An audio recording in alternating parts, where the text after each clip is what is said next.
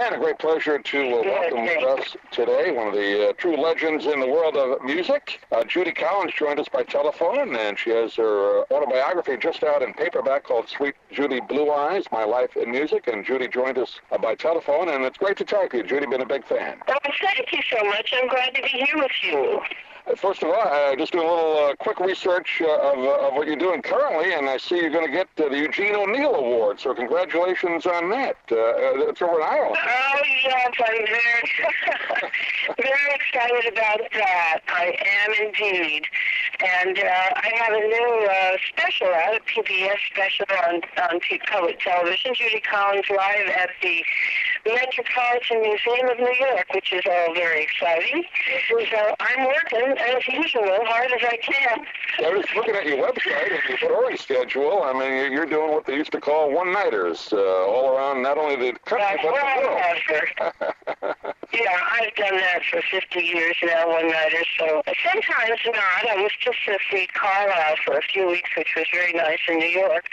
And that was a 3-week in the same place. It's always nice once in a while to be able to do that. One great thing about your type of music, I mean, you can do it with an orchestra, obviously, but, you and a guitar, and that's all you need, right? And a microphone. Pretty much. I travel with a pianist, too, who's wonderful. But, I can go out with just the guitar as well, which is nice as well. Well, it's good to know, and the type of music that you've done, obviously, I guess it's considered folk music, but it's really American popular music of the purest sense, isn't it? I think so, too. I agree with you. Yeah, I agree with you. That's a better title for us, really. And it resounds as it did when you started today, throughout the 60s. Obviously, it kind of hit a heyday, I suppose, then, but it still resounds today, doesn't it? People want songs of... Well, it sure does, and it's certainly out there all over the world, which is wonderful. Lots of festivals, lots of replays of the old songs on the radio. It's very nice to know that it's still cooking, it's still out there, people still love it, so... That makes me very happy. Oh, yeah. I want to talk a little bit about the book. First of all, congratulations. I think it came out originally in hardcover 6-8 months ago, maybe a year ago, and now it's in paperback. It came out a year ago, just a year ago. In fact, almost a year ago to the day. Yeah. Yes, it did, and it's done very well.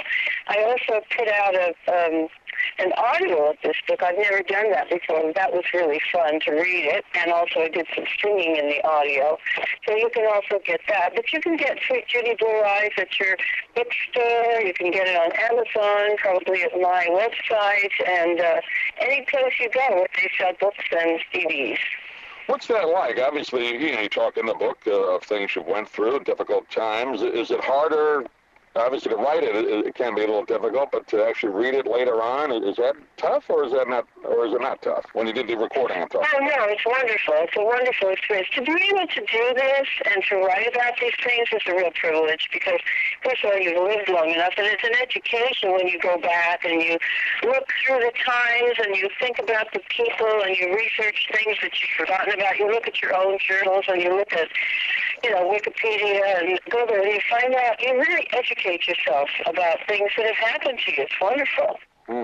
Yeah, I guess in a sense it's cathartic too to write it. I mean, the things you've gone through and to be able. Oh yes, and it helps very much. And I hope so. I think it does. I think it really does. Just kind of talk a couple of minutes. I remember watching you on television, obviously, on the great variety shows, which sadly we don't have anymore, like the Smothers Brothers show. You're on. Yeah, we don't. Sullivan too. Yeah, all of the shows that we were able to do, the Smothers Brothers, they were so wonderful, and there were so many of those shows. Now the only game in town really is public television, so I'm so happy to have a wonderful show on public television. That's great. Yeah, Dick Smothers is a friend of ours down here. He lives in Sarasota, so we've had him on. I'm so crazy about these guys, I've known them for, oh my God, 52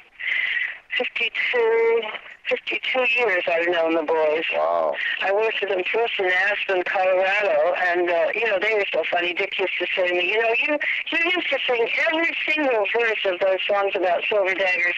You couldn't let one go by.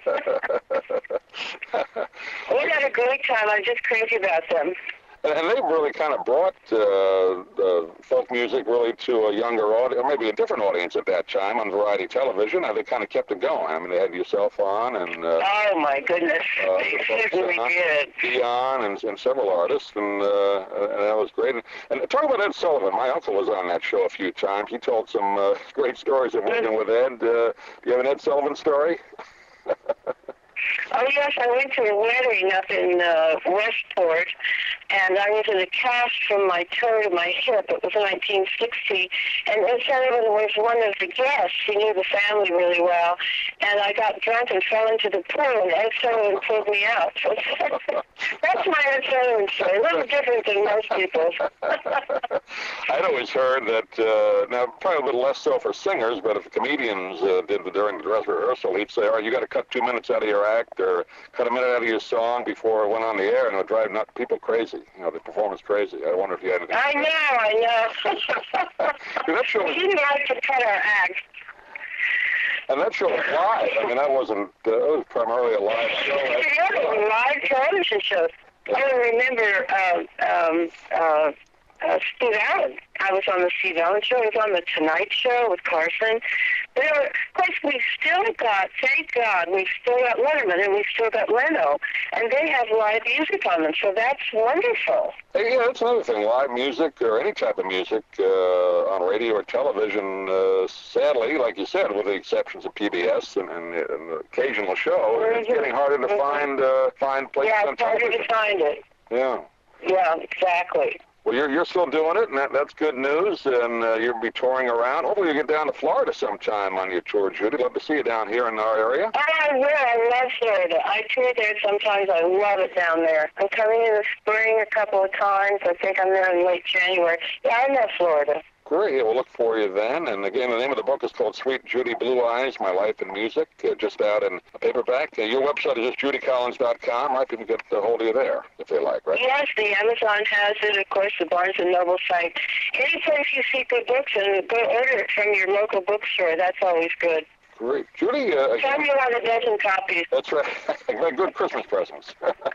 Judy, real pleasure to talk to you, and as you head down to Florida, hopefully we'll get to talk to you again. We'll contact you at that time, but thanks for joining us today. Thank you. It was a pleasure. You take care and have a great day.